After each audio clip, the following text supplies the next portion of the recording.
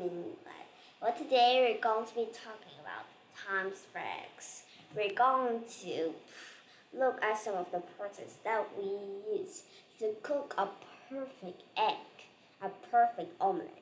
Okay, well first we need to find some eggs. Yeah, of course, if we don't have eggs, how can we cook eggs? Well, find the one that you like the most. Maybe chicken eggs? Yeah. Then collect them into a box. Maybe you get 1 egg, or maybe 2 eggs, or maybe 3 eggs. I don't know. It is because of the people that eat those eggs. Maybe there's whole your family. You can have 5 eggs. I don't know. But you still need to collect some. My family, just me and my dad, will eat omelet eggs. We would just need 2 eggs. My mother doesn't like to eat that. Well, after we have collected all of those eggs, of those wonderful eggs, we carry it home. Yes, of course, we carry it home so that we can start doing all of those projects. We carry it by home, but we don't need to carry it by a truck. If we don't have a truck, just carry it by a motorbike or maybe just a usual bike. Use all the devices and other transportation that you have to carry that eggs. Okay? Well, then you go home with all those eggs.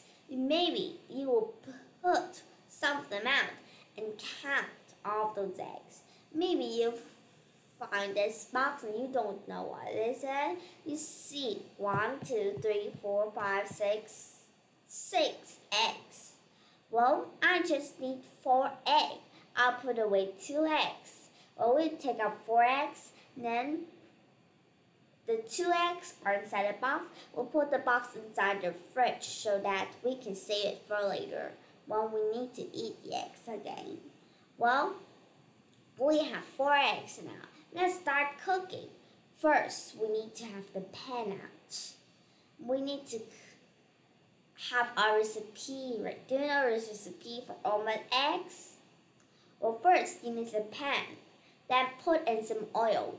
Wait for a little bit. While you're waiting, if you're making omelet egg, not those boiled eggs, like these kind, but omelet eggs. You crack it on a bowl, crack all of them on a bowl. Then mix them together. For the white part and the red part to be mixed together. Well, after we mix all of them, maybe you can add in a little bit salt or pepper, I don't know. But just add in some of the spicy things that you like. I don't know. Then when you see the pan, the oils inside the pan was hot enough, now let's start cooking. Use maybe a spoon, a big spoon, right?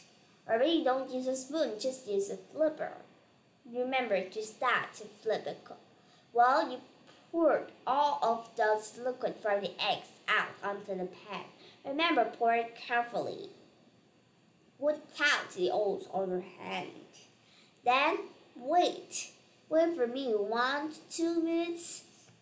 You see it's starting to be cooked into an omelet.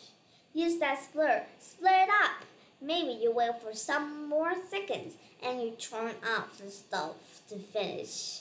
Then just put out maybe, like in our countries, put in some leaves, put in some warm car, or maybe put in some salt too. That looks really nice. Or if you're cooking those eggs that are not omelets, we would just crack it onto the pan.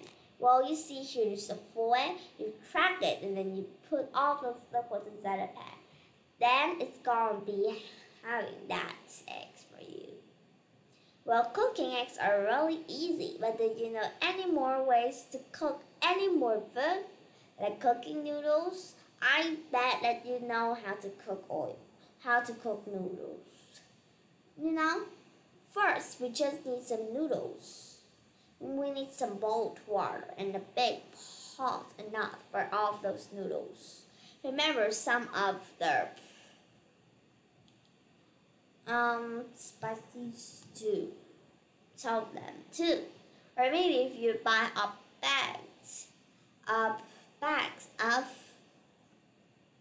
noodles before, that's real easy. But if you cook those noodles like pho, just put those inside the hot bowl where there's hot water inside that.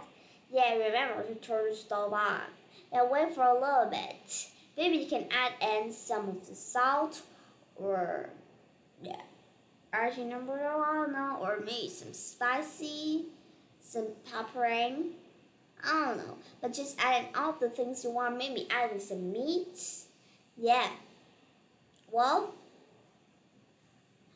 you see that. You just wait for a little bit. Prepared for our bowl.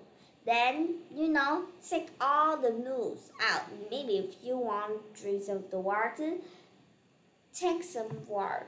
Maybe if you're cooking like noodles in those package, we just need to find a bowl. Put that part of noodle inside. Put all of those sauces inside. And just use some hot oil, some hot water. Pour it inside a bowl. Wait for from 2 to 5 minutes so that the noodles will be cooked enough. There you go, you finished that. Or maybe if you cook fries, yeah, that's another thing that I know to cook. First, just took some potatoes and cut it into small slices, Then put it on the fried pan. Fried it with hot oil, just like the eggs. That will be really yummy food that you have never tried before, I think. But fried food is things that I know you have eaten before. Maybe you didn't, maybe you have, but just things like that. Okay?